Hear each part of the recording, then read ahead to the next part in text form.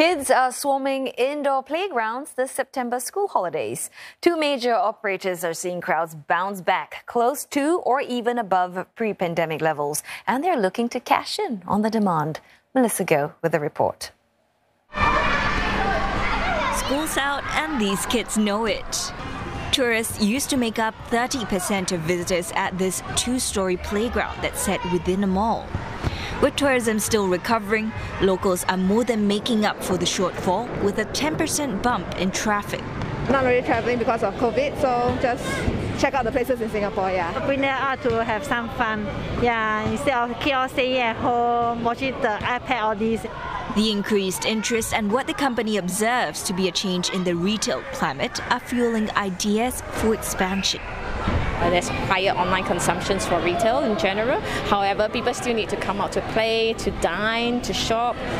So we see that there's more and more need for an entertainment option. And they are not the only one eyeing an expansion. We do see a healthy demand, and especially from the mall and attraction perspective. And location-based entertainment is also something the mall is looking at, especially during the COVID. It is banking on that and plans to open 3 more outlets in the heartlands, as well as several more in the region. But manpower continues to be a challenge. Looking after this 1,800 square foot playground with kids as young as a year old calls for a dozen or so staff. But with business livening up across sectors, competition for labor is keen. I think Singapore is quite well known now. We're a shortage of the manpower, either local or the foreign workers, right? So we have to increase the cost for the staffing costs to attract the talent.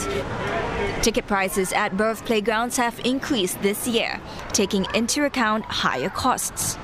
But the businesses are still staying vigilant, keeping up with disinfecting schedules to make sure it's good, clean fun for the kids.